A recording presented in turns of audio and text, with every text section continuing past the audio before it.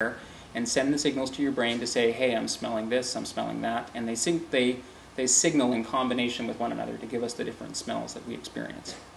Now, common sense tells you that your dog can do that at a level that you cannot. Okay? Your dog can smell things that you can't. They have a much more acute sense of smell than humans do. And it's probably a good thing. If you're going to live in a condensed environment with a bunch of other organisms in close proximity, it's probably not such a bad idea that we don't smell as well as dogs, right? Would you really want to smell like a wolf and live in a, work in a cramped cubicle and have hugely acute smelling? Well, probably not. Okay. The interesting result is, based on sequencing projects in dogs, humans, other organisms, is that among mammals, we pretty much have the same number of genes for smelling. But in humans and in other primates, the vast majority of those genes are inactivated. They've been mutated, but they're still there. And they're still in the same order that we would expect them to be, the same location that we would expect to be, but they've been inactivated due to mutation. Okay. What's even more compelling is that not only, say, do humans have inactivated versions of these genes, chimpanzees have these inactivated genes as well. They're in the same location, and it's the exact same sequence change mutation in both species. So here's just one example. What you're looking at here in this column are different gene names. These are just technical names for these different genes. What these numbers are indicating is what's the defect in these genes that is preventing these genes from functioning. A stop means that the code, instead of having, we talked about how those different sets of DNA letters give you the different amino acids. One of those, or actually 3 of those different sets, tell the cellular apparatus, stop making protein, stop here. So a mutation that inappropriately puts that signal too soon in a protein will make it stop early. When it stops early, the protein most often doesn't function anymore. So that's what a stop means. So for this example, say if we look at this one here, the number just indicates the position in the gene where that mutation occurred.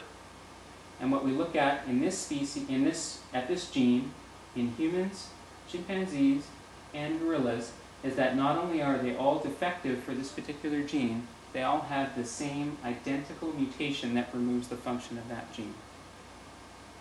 Here's another one, all 3. Here's another one that's all 3.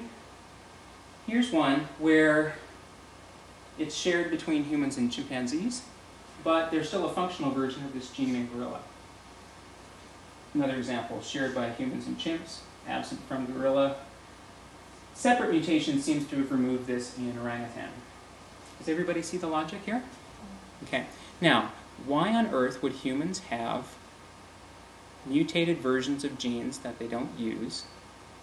And moreover, why on earth would humans have the exact same mutations as what we see in other species that are predicted to be related through common ancestry? Well, common ancestry explains that readily. If this mutation occurred at a time when these 3 species were not separate species, but in fact were the same species, then this mutation has simply been handed on through heredity to all the descendant species of that original species. Now, if we take this analysis, take a certain subset of these defective genes are called pseudogenes. Pseudo just meaning false, gene, so false gene, or remnants of a gene. And let's say, okay, based on these pseudogenes alone, and based on this small subset of these olfactory receptor pseudogenes, how would we arrange a pattern of heredity based on this evidence alone? Just saying, okay, organisms that share the most defective genes in common, we will group more closely together, and organisms that share less of these defects in common, we will place more widely apart. Does everybody follow the logic? So this is an independent arrangement of how we would describe the relatedness of species just based on their shared genetic errors. And when you see that, it falls out exactly as you would predict based on every other criteria that we've talked about tonight. So not only do they share the same defects, humans share more of those defects in common with chimpanzee, less so with gorilla, less so with orangutan. And every defect that's present between these two species is present farther up the tree.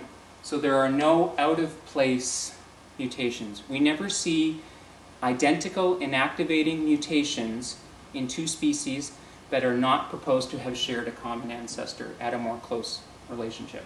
Does that make sense?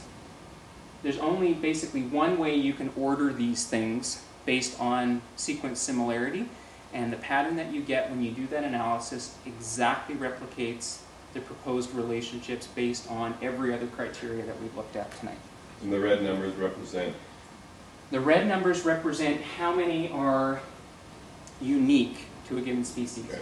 So humans have lost quite a few, but none of these inactivations are present in chimpanzees. Chimps have 4 that are new, humans have 15 that are new, but these 3 here are shared between those.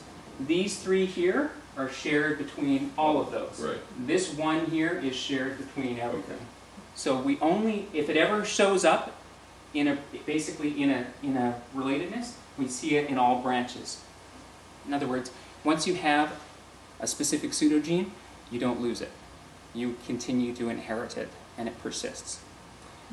Alrighty. The rest is sort of just piling on that point. And I think in terms of time, why don't we skip over? But the point here is that while I've shown you a few examples of this type of thing, we not only see this once or twice in the genome, we see it thousands and thousands and thousands of times.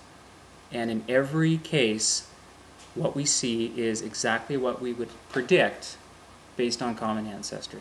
There's nothing out of place. All those variants that we see, they're in the exact pattern that we would predict based on the common ancestry that was originally assembled based on non-molecular criteria. Alrighty, so, Dennis, yes. Another clarification. Sure. How many subjects, so how many humans and how many chimpanzees Have been done, have been mapped? have been sequenced. Yes.